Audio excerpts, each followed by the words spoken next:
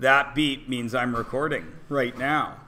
So now, if you're doing something that you shouldn't be doing, it's going to get recorded.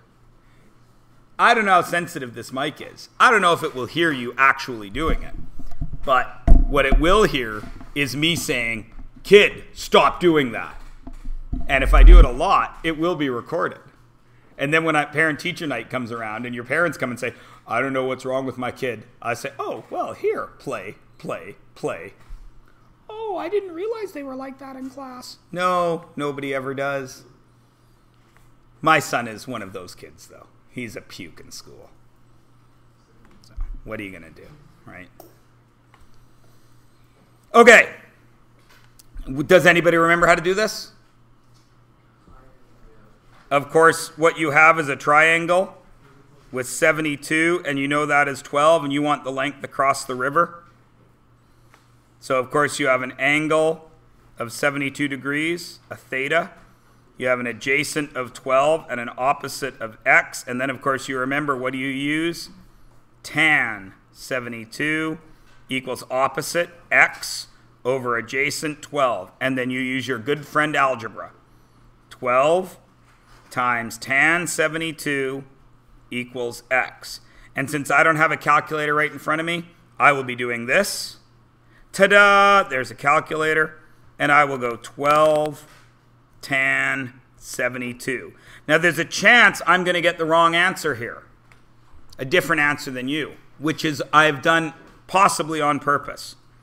No, I got the right answer. It's 36.9. If you don't have 36.9 and you did all this work, then your calculator is in the wrong mode.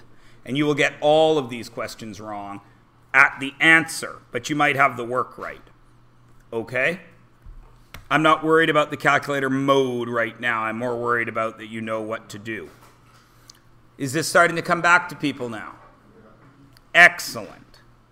By the way, just out of curiosity, because we have a lot of people that in this room that were not in grade 10 in this school, everybody has done trig before, yes? Everybody in this room has done trigonometry? Basic trigonometry like this? Sweet. Okay. The side adjacent to the 74-degree angle. So there's a 74-degree angle.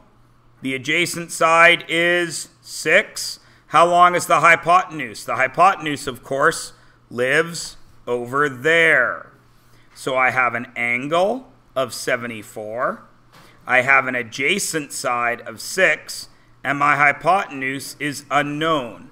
What uses adjacent and hypotenuse? Cosine 74 equals adjacent 6 over hypotenuse. I'm going to call that x. When the number is on the top, I do division. 6 divided by cos 74 will get me x. And what is that answer? Somebody who did it? It should be around 20-ish. 21.7, you say? It sounds good to me. 21.7. Everybody is Gouda? Lovely.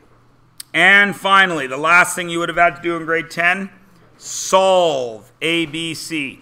Solve means all the angles and all the sides.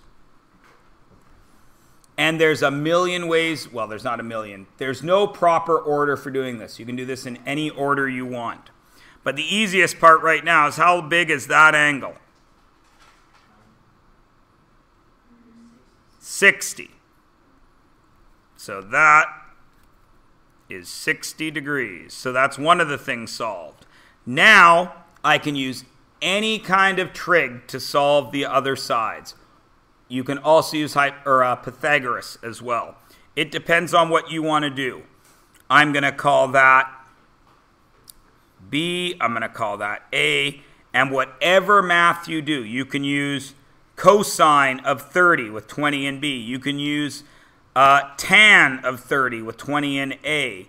You can use sine of 60 with 20 in B. You can use tan of 60 with 20 in A, and then you could use Pythagoras. It doesn't really matter what you do. Okay? So what I would do is I would use my 30 here, and I would say tan 30 equals A over 20. So A equals 20 times tan 30. That's the first one I would do. And then, once I knew A, I would come over here and I would use Pythagoras to find B. So I would do this. 20 tan 30 to get 11.54. And then B, I know, is the square root of 20 squared plus 11.54 squared. So I would go back to my calculator. There's my 11.45 squared. So I would go squared plus 20 squared, which is 400. And then I would square root that answer.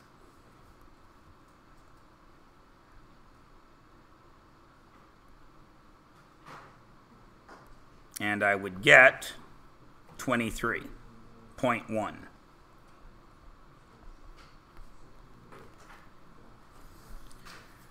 Everybody remembers trig?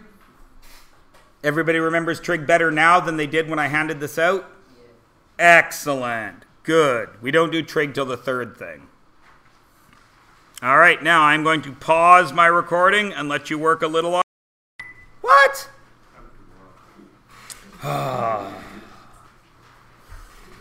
There's lots of ways to factor number 4. The way I like to factor number 4 is I take that number and I multiply it by that number.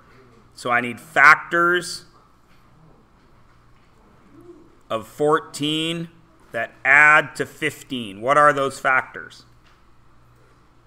What are the two numbers that will multiply to 14 and add to 15? 1 and 14. X plus 14, x plus 1. But to get 14, I had to multiply 2 by 7. So that means at the end, I got to divide everything by 2. 14 divided by 2 is x plus 7. And that 2, you move up to the front. And you get 2x plus 1. That's the way I like to factor those. There are all kinds of other ways to factor that. But that's the way I like to do it. I learned it from a math teacher in Australia. I never actually met him or her. I stole it from the internet. I used to factor these a different way, but kids could never understand it. So I went on the internet and I found another way to do it, and this way works. A lot of people do it differently. I don't care how you do it, as long as you know how to do it. I'll review that again later when we get to factoring. The factors of that expression. What's the biggest number that goes into 18, 27, and 9? 9. How many A's can I get out? 2, because that guy has 2 A's to give. How many C's can I get out? 1, because that guy only has 1 C to give. So it's 9A squared C, 2 A squared C squared minus 3 C cubed plus A. Everybody remembers how to do these? Or if you didn't remember how to do it now, it's coming back to you now. Everyone has seen factoring polynomials at some point in their lives, yes? Sweet. This one is x minus 8, x minus 8, which you could also write as x minus 8 squared. And this one is 4x squared minus 9. And then, of course, you recognize those are both squares. So it becomes 4x plus 3, x minus 3. And those are all the answers. Everybody cool with polynomials? Everybody has at least a working memory of it. Oh yeah, I remember how to do those. I've seen those before. If I practice a little bit more, I got them. Everybody is there, yes? Score! This is going to be an awesome year of Pre-Calculus 11. I can already tell. This question made you write things down. Is there a right answer to this? No, because I asked you to describe the scenario, yes? There's a lot of things you could describe. Are there some wrong things you could say? Could I say this is a person jumping off the ground? Why not, Jazz Carrot? Pardon me? Because the distance is in meters. I cannot jump 45 meters off the ground. Right? It's because of the red sun. Ah, see what I did there? Superman. Ah, screw you. Fine. Could I... Ah, screw it. What are some people's scenarios? What is this? What am I graphing here? It could be Superman jumping, couldn't it? But it's a bit tricky, isn't it, Burke? Because it says distance, right? When you jump, what are you measuring? Usually. Height, right? So you could say, oh no, Mr. Myers, it could be distance like a long jump. But then, how does he get back to where he started? Did he jump all the way around the world? No, because it's only 51 meters. Luke, what do you got? Someone walked 43 meters and then walked out. There you go. Easy peasy, right? Walked away 43 meters and walked back at exactly the same pace. Perfect. How can you walk 43 meters? Yeah. It's 43 meters in 3 seconds would be about world record 100-meter pace. So Usain Bolt could do this. It only says possible. And did it have to be walk? Could have ridden his bike, right? Luke's pretty fast. I've seen him play football. He's pretty fast. You think you're that fast, Luke? 3 second 40?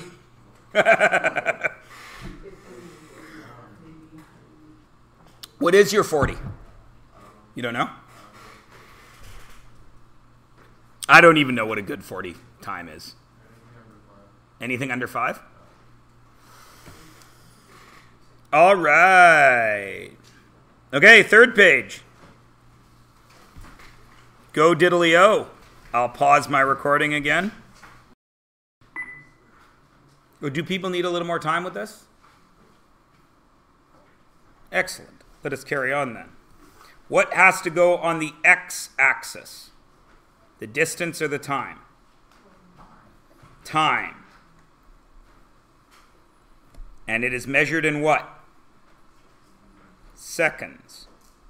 You don't have a choice there. You do have a choice in what you make each little square worth. I made each square worth 15 seconds. So 4 of them was 61 minutes. Okay? What goes on the y-axis? Distance. And what's it measured in?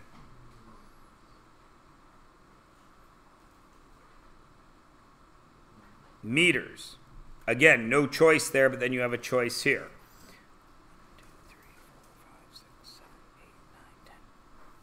10 meters. So, 15 seconds until I reach 10 meters per second. I start at 0. 1 square is 15. There's 10. Then I draw the line. How long did I stay at that pace? 5 minutes. 4 of them is 1 minute, yes? So I got to go out 20 squares, right? So out 20 squares. I'm not counting. As long as it's a flat line, I'm happy, right? And then I take 60 seconds to slow down. So once I'm out at 200, I got to go 1, 2, 3, 4, down to 0, and connect that line. That's what your graph should look like. Steep, flat, not as steep. Everybody cool? Everyone remembers how to do it? We are going to be doing a crap load of work with graphs this year. Make sure you're comfortable with them. Graph this. negative 2, 1, 2, 3, 4, 5, 6, 7, negative 1, 5, 1, 1, 4, negative 5. How many of you connected the line? Be honest. How many of you drew that line?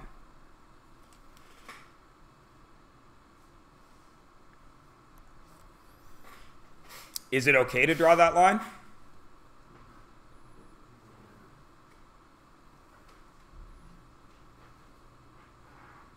Josh, you think it is, right?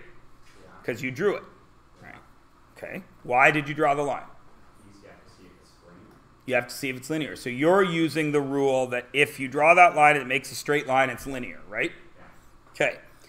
The only problem with that is if I draw that line, then that value right there has that value right there, correct? Right? We agree that that would be about 1.5 and negative 1.5. Or, sorry, 2.5 and negative 1.5, right? But do I know that that point is on this line? Or do I only have data for those 4 points? What are the only points that I know are on this line? These 4, right? So how do I check if it is linear? If I'm not allowed to draw the line, I check slope. Negative 2, positive 1. Negative 2, positive 1. Negative 2, positive 1. I hit that dot, so I'm okay. Down 2 over 1, down 2 over 1, down 2 over 1, and I hit that dot, so I'm okay. Everybody remembers that? Drawing the line is fine to check if it is linear. But technically, I can't leave the line there. Everybody cool? Sweet.